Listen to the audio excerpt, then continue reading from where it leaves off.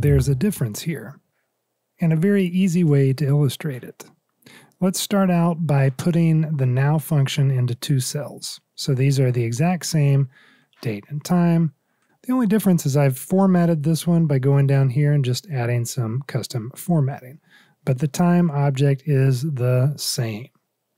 Let's go into AppsScript and create a new function.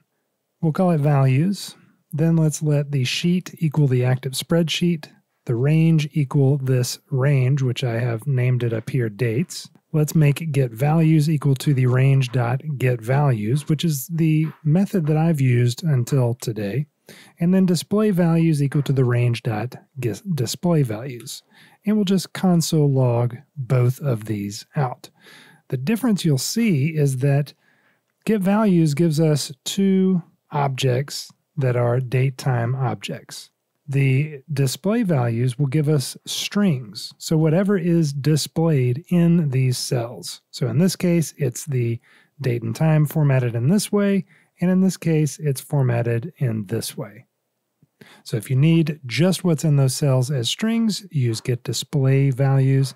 If you need the actual object, be that an object, a date, a Boolean, whatever, a number, you need to use the getValues. I hope this was helpful for you. If it was, please like the video, subscribe to the channel, and hey, go check out my newsletter for practical spreadsheet tips and tools. Links are in the description below. Have a great one.